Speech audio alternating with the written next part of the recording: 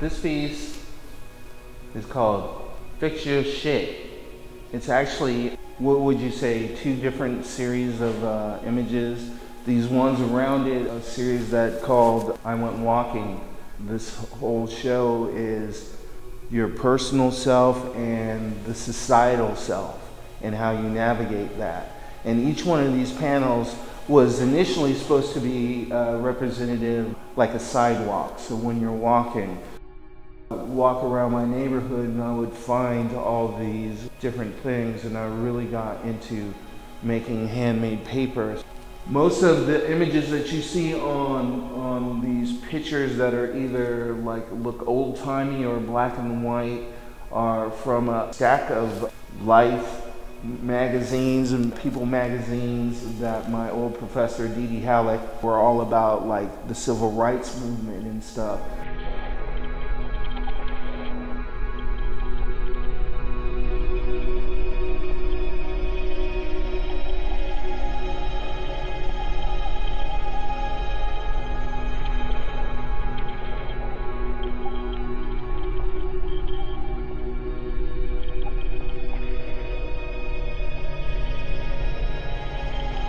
The thing about the bread is that there is no single way to display them.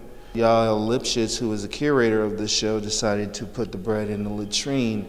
For me, it's a personal thing because I get to see these pieces of bread in relation to when I made them.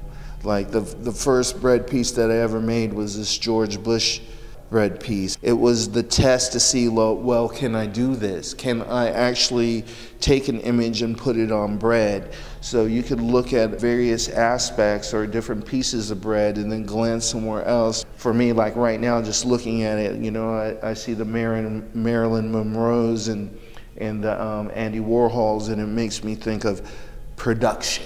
Is it meaningful or not meaningful? But obviously it is meaningful because it's in production.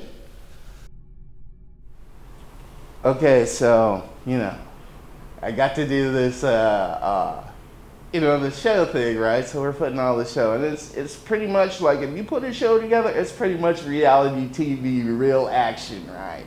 So it's getting down to the end, and we have to build this space for where people are gonna come drink and mingle and stuff, and the curator, Yael, she had to go and basically was in my hands. And then when she left, you know, and I was like, oh snap, this is my wheelhouse. Wu-Tang, Wu-Tang.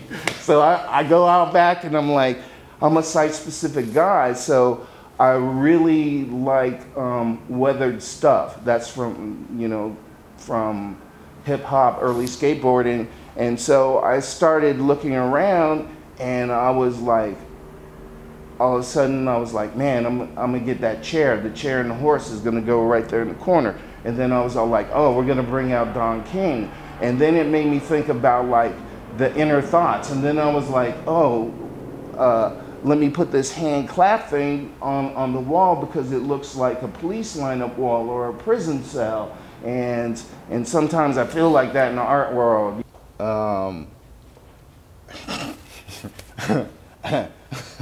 I guess I'm a black guy in art jail. I don't know, like, it feels like it's sometimes, let me in, I'm your friend.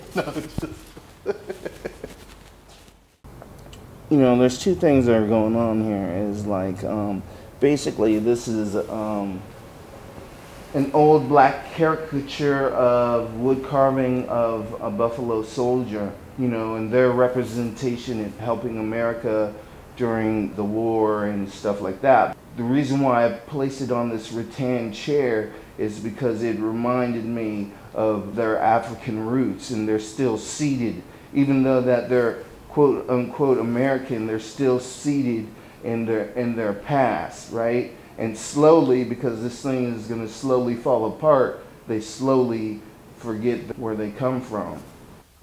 This piece right here is called Home, and it's probably my favorite piece in the whole show, right? It reminds me of my mom.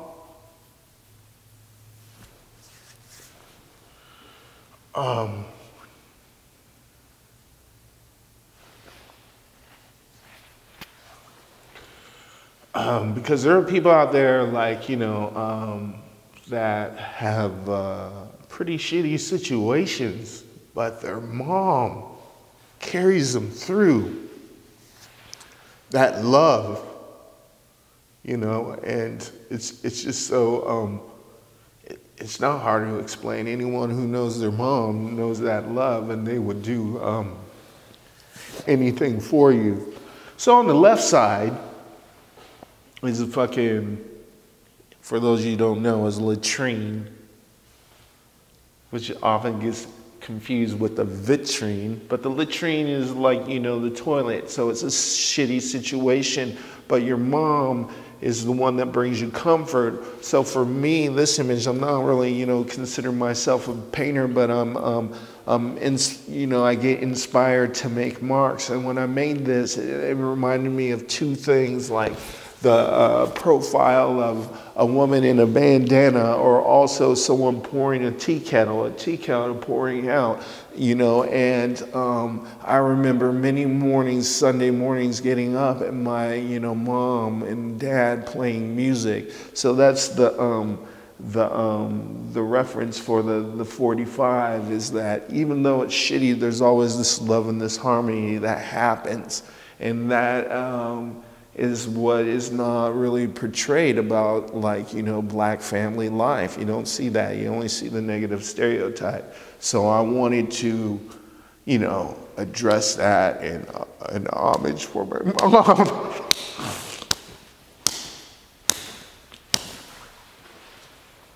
For my mom.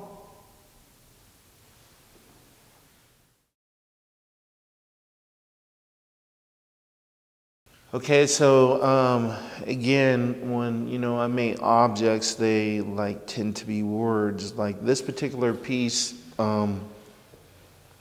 which is called Brother Got It Bad, right, is made of actually 4 different pieces. Well, 3 different pieces, let's say. You got the 3 words: make America, make great again, which is a reference to the Donald Trump, make, you know, whatever that thing is, make America great again. And then a little portrait painting sculpture of propaganda with bread sculpture. From November 1st to 2017, these 60 men got shot and killed by the police. And I wanted to show the diversity of these men, because we never get to see that. Because most of the time when someone is shot, we get to see like a mug shot. But in this particular thing, you get a chance to imagine, well, what were these people like, or what was their life like?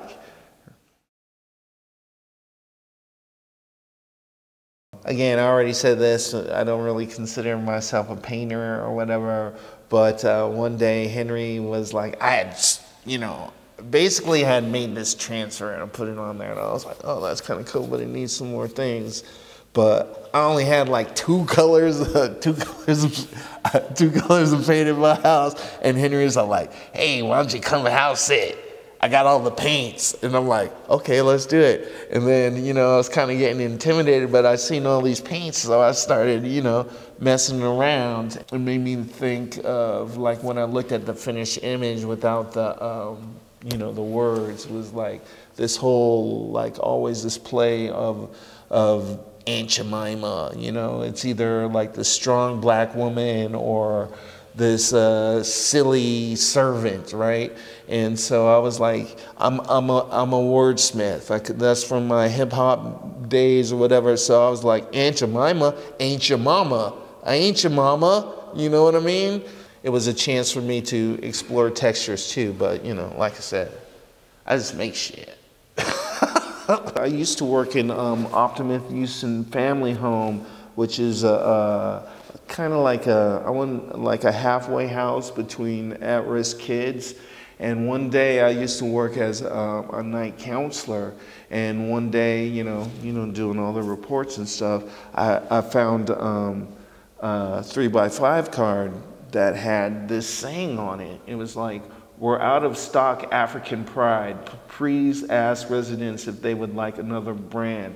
And that to me was like so profound, right? I was like, whoa, because African pride is actually a hair grease for, you know, for black hair. But like taking out of context, if you didn't know that, I was just like, wow, you know, because that's like when you come into America, you experience this homelessness. I remember being in Arizona, and this was like, it was like the craziest symbology ever. I was like at the corner of Malcolm X and Malcolm X and Martin Luther King Boulevard, and the frickin' pole was just like, it was bent at a 45-degree angle, and I was like, whoa. What's going on there, right? And we were looking for this guy. We went to his house, and all of his little nephews and nieces and children around the neighborhood were playing. And the word that would get the most reaction was to call the kid African. Oh, you're African. I ain't no African. What do you mean? Don't be calling me no African. Well, and then it was just sad. You're just like, well, you are. You might not understand that, but where does that come from? And it's a kind of an isolation, which is what like leaves you in a moment of solitude. You're always contemplating this extra pigment that you got in terms of humanity instead of just being a fucking human. This room makes me think of, like, you know, the inner mind, or what John Otterbridge always used to say, oh, you in the tool shed. Like, I'd be like, man, I have this idea and I present it. I'm like, I know where it's going, but I don't know where it's working out. And he's like, man, you in the tool shed. Just stay there a little longer. The ideal's gonna come. That's why I really liked all the tools that Henry had, you know, behind me, and I thought that made a good presence. Plus, like with color, you know, because some people say I put together stuff like a painter. I don't quite know what that means, but you know, I agree with it and stuff because, you know, I have a sense of color or whatever. But the tool shed, Wu-Tang, you know, just like, I call this piece the Wild West, and I use this this Rodney King symbol. It seems to be frequently in maybe 3 or 4 pieces, and you'll see it in a piece in the other room. But it just reminds me of like the inherent fear that as a black male you have with the presence of like police, that this could happen to you. And then even as a witness to some police brutality where you stay in your car and you only describe it and you don't want to get out and help or whatever, you move on. And here on here is a little narrative describing that, like, this guy's at like, you know, McDonald's and sees the cops, you know, beat this guy up, and his face is completely disfigured, and then his friend is all like, well, did you go help him? He's like, nah, man, I just got my chicken McNuggets and got the fuck on. You know what I mean? I've been taking photos of the 6th Street Bridge for the last 3 years, and around there's always these little rubbish piles, and I always find these like these toys, and you know, and I think about human relationships. Most of them are kid-like. Like, as you just saw, I'll take something, put it together, or place it down, and then put something onto it. The one thing that I found out over the years, because I lived in a very tiny apartment at one time, through stacking, I would come to places that I would never think to explore sculpturally, just by stacking one piece against another. And so from that point, I never considered one piece just to be itself, because it could be part of something else. This chair was when I started thinking about what are the possibilities of bread. It's like, okay, yeah, we can lay them down on the table, but what happens if we start incorporating them in a more sculptural fashion? Because I was involved in the show about the Blackamoors, and I found this chair in the thrift shop, and it very much reminded me of the Huey P. Newton chair for the Black Panthers. And then, like, you know, white bread, you know, comes in, you know, basically kind of two shapes. There's the bell shape, which I call, which is this one, and there's the square. I really like how the shape of this matched the shape of the chair. I was going through these images and I found this image in a very European crest of this black man in a crown. The Blackamoor imagery is always portrayed in a prestigious place. It's never subservient. You have something that venerates slaves, but at the same time is kind of racist. So what's the real tie to it? And then if you flip it on the other side, looking at, I'm not going to say from all black people's perspective, but you have a different perspective as a black person in the heritage of what's been spread throughout humanity through that culture or stream of intelligence.